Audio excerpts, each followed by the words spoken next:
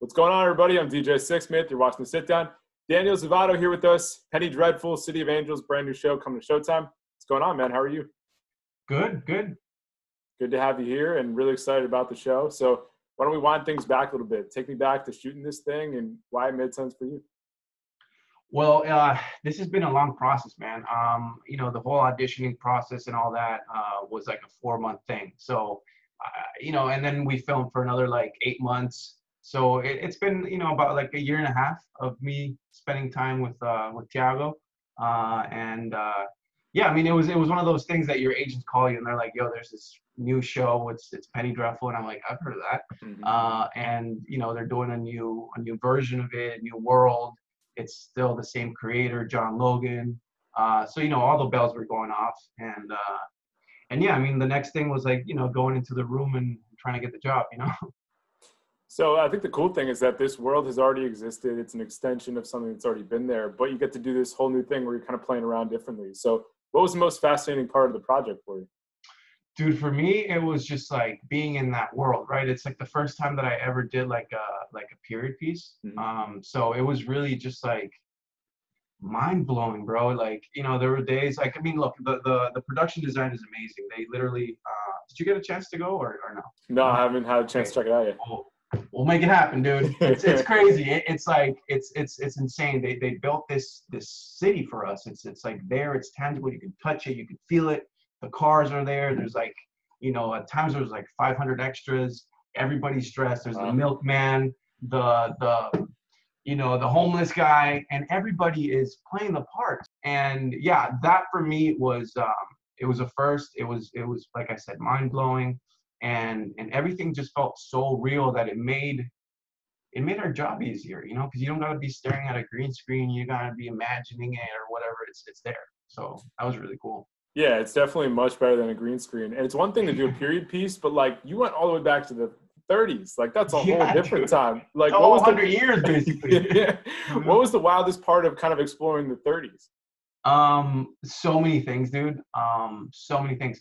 I loved everything in the sense of like, the cars and the clothing and the buildings and just like the little things, man, you know what I mean, that I feel like sometimes because of how we live nowadays where everything is so quick and everything is so immediate that we kind of sometimes forget like the simple things, a lot of the show kind of goes around family, the Vega family, and just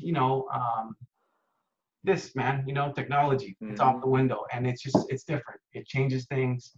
The way you interact with people, the way that you hang with people. It's a lot more. So it opened my eyes to that. Yeah, I mean, it's amazing how much has changed in 100 years. It's amazing what's happened in TV and film like the last 5 years, right? Exactly. That's what I was saying, like the last 5-10 years. It's really crazy. It's really interesting too. So like when you were first starting out as an actor, like kind of take me back to that point. Where were you at? Like what did you want to do? What were the goals? Where were you at with all that? Well, I was born and raised in Costa Rica. So I left Costa Rica when I was 18. And, I was a young kid, green, naive as hell, with big dreams. I didn't know. All I knew was Entourage. I saw Entourage, and I was like, okay, so there's an agent. And I guess the agent gives you jobs, and he's a fucking crazy. Agents are crazy.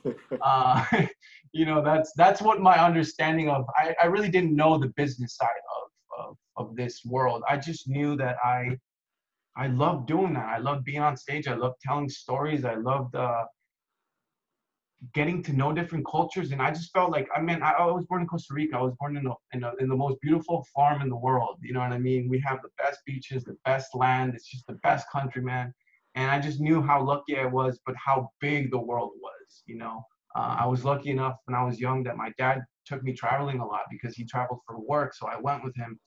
And it was just like very eye-opening. So as a young kid, I always wanted to leave Costa Rica as soon as I could to kind of follow my dreams, because we don't really have a business, a movie making. We don't have that down there. So yeah, I went to New York and I went to study theater, man, and I did that for like 3-4 years, and then you know, slowly little opportunities from open calls, and you know, I kind of got myself into talking to you right now. Yeah. What have been some of the main ones for you that you look back on the most fondly in your career? Um, you know, funny enough, um, I think one of the biggest lessons in my life was not getting something that I was so close to getting. Hmm. And it was my first audition ever. And it was such a whack in my face that it like woke me up, and it just gave me this like, you're going to get more no's than yes. And even if you're close to getting a yes, it doesn't matter. It's a no. And it doesn't matter. People, like agents, are not going to care if you almost got it. You know what I mean? So that one was a huge one for me. And then the first movie, I'll never forget, you know, The Innocents and Beneath. I both did those one after the other. And they were just like, oh my God, I can stay in this country. I'm working. You know what I mean? That was a big thing for me. Yeah. And then really what kicked it off was It Follows, which was an indie movie that we did in Detroit, and people loved it because it was kind of like in the 80s vibe of horror movies. And that's what brought me to LA, man. So, you know, I think every chapter is very important. Definitely. Who are some people you've worked with that you've really enjoyed, really learned from? Like, who are some people that come to mind? The first person that came to mind right away was Holly Hunter, because till today, she's a close friend, and I can and I do reach out to her a lot when I'm going through stuff, you know.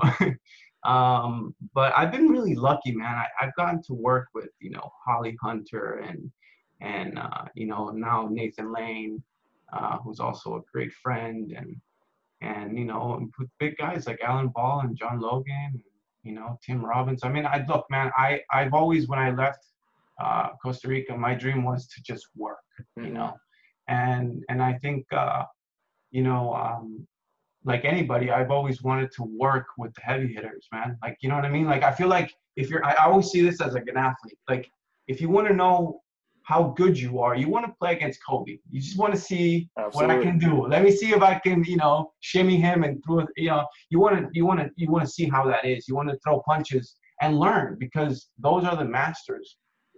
I believe that the best way to learn is to do things. You know, not to just read and study. You know, you got to go and do it. You know, so I've learned so much from all these people, and I've been so blessed because of that, man. Yeah, you got to go at it with people that are better than you, that have been doing it for longer. Bro. You got to be the one that knows the least, you know? Yeah, like just shut up and learn, you know? No question. I mean, Nathan Lane is right at the top of that list. Like, what'd you pick up from him just hanging out with him? Bro, you know, the thing is, Nathan is the king of Broadway, right? Like, he owns Broadway. So one of the most fascinating things that I had with him was episode 6. Episode 6 was extremely well written. It felt like a play in an episode. It was just, bro, 3-page monologues, you know, 9-page scenes. Wow. You just don't see this on TV, right? And to be doing that work with Nathan Lane next to me was, I mean, I could not ask for anything better than that, because, you know, I obviously saw a lot of his movies growing up, and you know, the Birdcage and stuff later on in my life. But I saw him in a play about, like, I don't know, man, maybe like 5 years. No, it has to be more, like 7-8 years ago. He did The Nads on Broadway with a friend of mine, Johnny Arsini, and I just remember watching him being like, holy, like that's an actor right there, and I would love to work with him. And then I got to work with him, bro. So you know what I mean? That's an amazing full circle. Yeah, you ask the universe, and sometimes it listens. So when people check out the show, what are some big things you want them to take away and to think about? I mean, there's a lot of things. I think first of all, it's just like the scale of the show. I think it's unbelievable. You know, I think what we were talking about before, like if you're gonna go and do a 1930s piece, you know, you gotta throw the bucks. You know what I mean? You gotta have the cars, you gotta have the infrastructures, you gotta have the sets, you gotta have all that, and it has it. I mean, when you watch it, you just feel like you're in this world, which is really cool because it feels kind of dreamlike, because there's like a supernatural element to it, but at the same time, it's very realistic because it is based on history in many ways. The cast is unbelievable, man. I mean, look, you got Nathan Lane, you got Adriana Barraza, who's amazing. You got Natalie Dormer, Rory Kinnear, Carrie Bichet. I mean, just really good actors, and I think the story is really well written. There's a lot of it's a big ensemble piece, but all the storylines intertwine in a really cool way, and I think that at the same time being now an Angelino, it's pretty cool to kind of see, you drive around and you see all these big highways and you're like, when the hell did this happen and how the hell did this happen? And this show kind of kicks off with that, and it kind of gives you an insight of what was going on in the 30s, because when you hear about the 30s, most of the times it's just about the big boom about movie making. Never is it about a Latino family in the middle of it, right? So I think that's pretty cool. Yeah, really looking forward to it. Danny, thanks for hanging out, man. And we'll talk to you down the road, all right?